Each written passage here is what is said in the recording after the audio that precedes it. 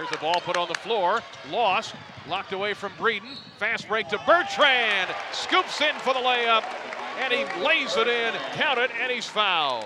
And Joe Bertrand and Griffey getting their hands on a lot of steals, and Bertrand's got another one. Gets it ahead to Latulip with a left-handed layup, and it's good for Latulip. And it's 31-16 Illinois after being down 12-8. Bertrand feeds the post to Henry. Baseline jumper good for Mike Henry. Way out top to Hockaday. A little pick and pop, rolling to the basket. Shot put up by Hockaday, knocked away by Egwu. That was McLaurin. Or McLaurin, I'm sorry. Could have been goaltending, but they didn't call it. Here's Abrams, drives to the paint. Floater in the lane, missed it, followed his own miss, and tapped it up and in. Abrams with 12.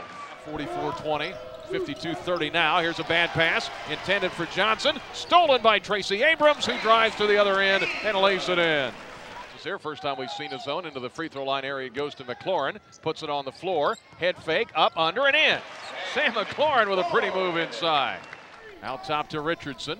Right wing to Bertrand, gets a pick, drives right baseline, floater good.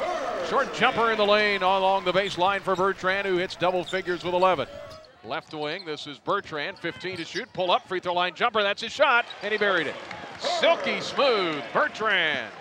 McLaurin looking for an opening, cross-court pass to Brandon Paul. Paul in the lane, layup is good. Scoop shot, up and in for Brandon Paul.